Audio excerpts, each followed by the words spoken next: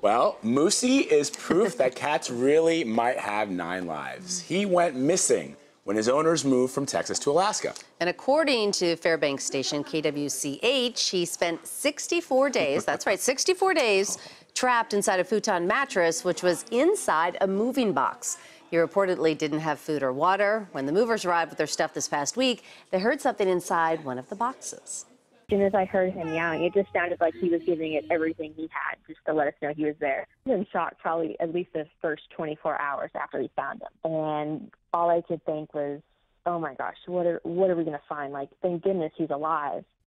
I can't think of, I know this is our station, KWCH is reporting this, but it just seems unreal that a cat would be able to survive, which happens to be an affiliate, but it's unreal to me that a cat would be able to survive without water. Without water or food, 64 days. I can see, but like water? It really makes you raise your eyebrows a little bit there. Maybe you caught a mouse in there.